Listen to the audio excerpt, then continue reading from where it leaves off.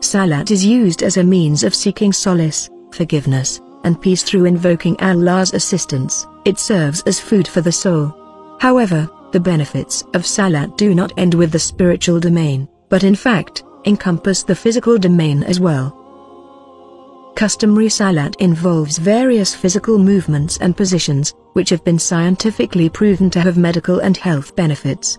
Even though Muslims generally offer their daily prayers out of their religious duty. However, modern-day science has shed light on the physical advantages of offering Salah. Here are a few of them.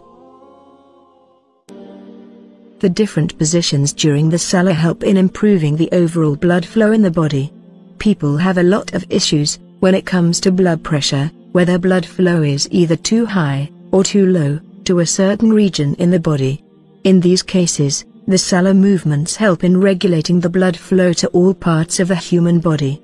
During the ruku position, blood flow is regulated in the upper body, and during tashahhud, the blood flow in the lower body is regulated. According to scientific studies, the Salah also helps in digestion of the body. For example, during the qud state, which is basically when we are sitting down with one foot curled underneath them. The posture is such that it enables and facilitates digestion. It improves liver functions and relaxes the intestines, which in turn facilitates bowel movement in the body. Salah can also help alleviate cases of constipation and overeating.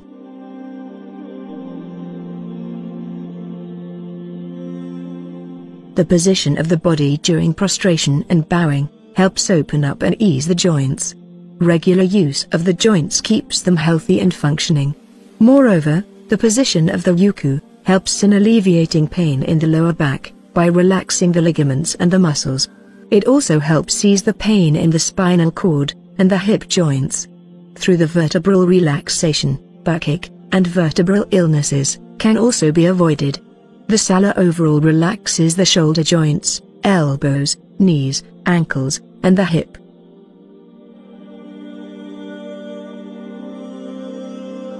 In essence, Salah is also a form of exercise, and it increases a person's metabolism, which basically improves a person's cardiovascular health.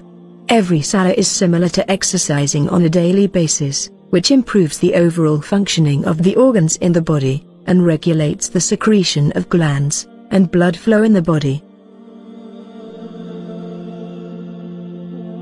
According to modern science, one of the healthiest forms of exercise is yoga, and it has been found the movements during Salah resemble the movements found in the domain of yoga.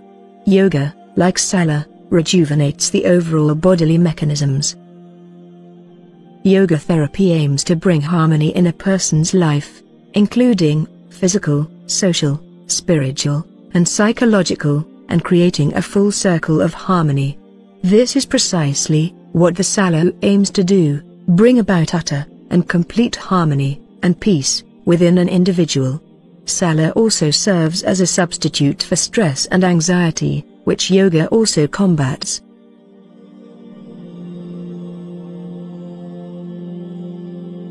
One of the most obvious benefits of the daily Salah is the overall cleanliness, and it keeps us in a constant state of purity.